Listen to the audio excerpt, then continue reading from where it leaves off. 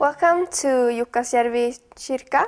It was built in 1607 and it's the oldest wooden church in Swedish Lapland and also the first building in this area.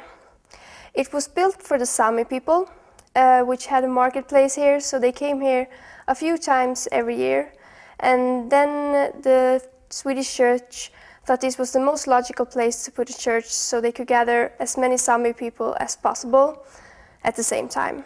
When the church had their 350th anniversary, the church got their first altarpiece made by Bror Hjort, a Swedish sculptor from Uppsala. It was a gift from the mine in Kiruna, LKAB, and it's supposed to show the start of a religious movement in the northern part of Sweden, Norway and Finland called Laestadianismen.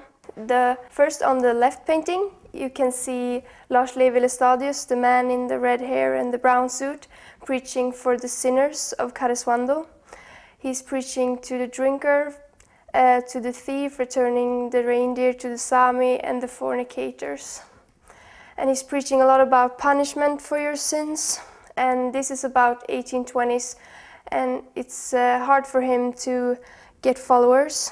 But later on in life, as you can see on the right painting, he has met the Sami woman with the midnight sun as a halo, and she is called Maria, and she talks a lot about Jesus and the Bible, and Lars Levi Laestadius kind of gets enlightened, and he starts talking about forgiveness for your sins, and this is when the movement starts to build. It's in the 1840s, and in the middle, the blonde man, it's his first student, Johan Raatama.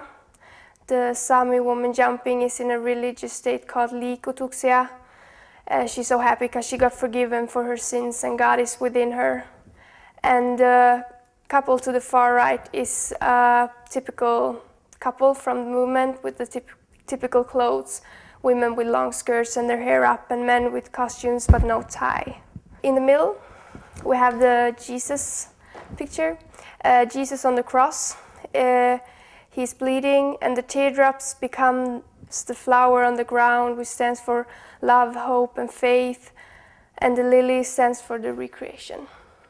The organ is very unique, made in 1997 by a local craftsman called Lars Levi Suna, Sami craftsman, and all the decorations are made out of reindeer antler and birch tree.